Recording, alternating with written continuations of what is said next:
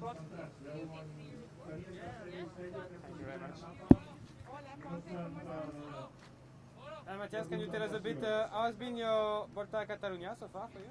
Oh, it's been nice. It's my first really hard 1 week stage race, and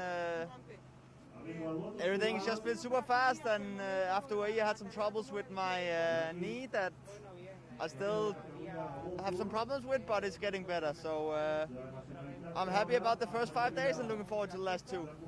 And it seems like the spirit in the team is great, no? Yeah, it is. I mean, we see you on the podium every time. You have the little vibe like that. Yeah, you know, the team spirit high. Chicone is very good at always keeping the mood high, and is super good.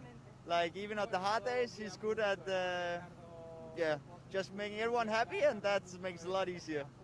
What will happen today in the race, in the stage?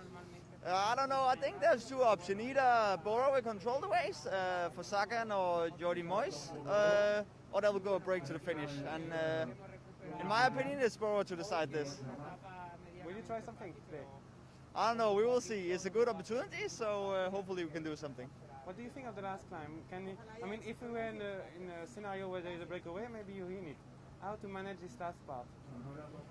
The climbs today are not super hard, so I think it will be difficulty to make a lot of difference, but we will see. Like, all day in the break can really make a difference in the legs, and also after 5 hard days, so yeah, we will see. Thank you very much. Best of luck. Good race.